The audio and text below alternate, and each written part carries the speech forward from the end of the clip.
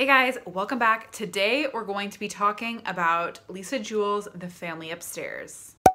Today I'm going to be doing my first ever 3-minute thriller review for Lisa Jewell's book, The Family Upstairs.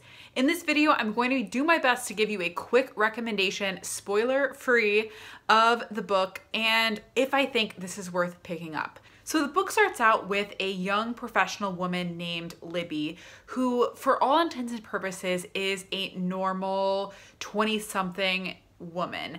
And on her 25th birthday, she gets a pretty big surprise, and that is she has inherited a house. And it's not just any house, but she has inherited a multi-million-dollar mansion that is basically the equivalent of a huge lottery ticket.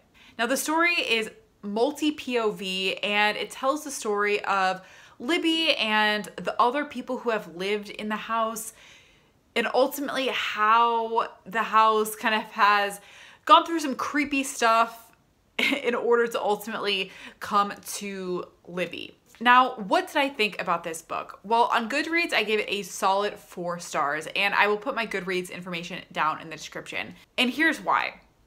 I thought the book was very fast-paced. It was very entertaining.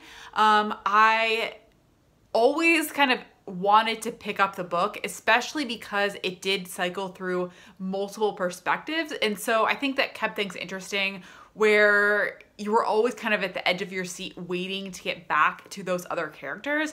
And I thought that aspect of things was very effective. So why did I not give this book a full 5 stars? Well, there was 2 reasons. Number one, there were a few plot twists and kind of plot points that just felt out of place.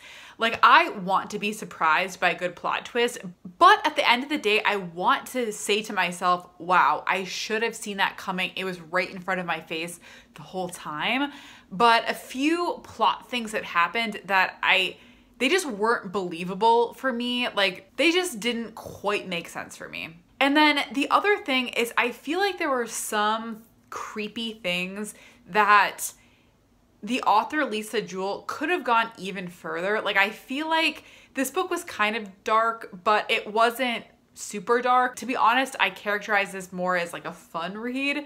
I feel like this book could have gone even further and even darker, to be honest, but that's just my opinion. So overall, I would say I highly recommend this if you are looking for a solid, entertaining thriller.